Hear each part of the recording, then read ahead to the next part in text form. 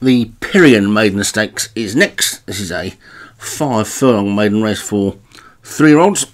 And at the top we've got Radiant Mirage for Munas, the White Devil for Derek Hinton, Amber and Green, Alex Cherry, Port Darwin, Paul Rhodes, Running Away, Obi-Wan, Sarley Hobby, Rod McClure, Sentimental Bane, El Roach, and the Godmother for Craig Beckwith. So 8 of them in this sprint then. Now we're at Perion, who was a pretty decent sprinter back in the 80s. They're all installed and ready to go, and away they go.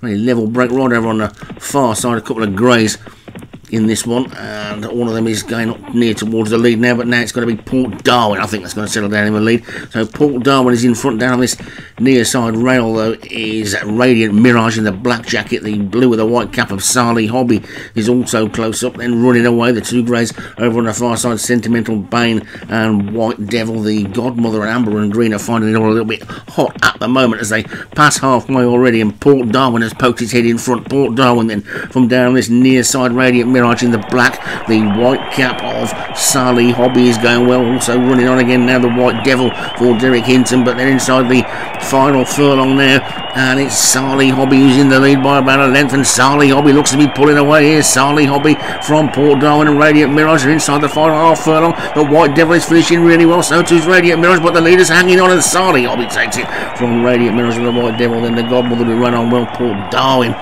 was after that one, and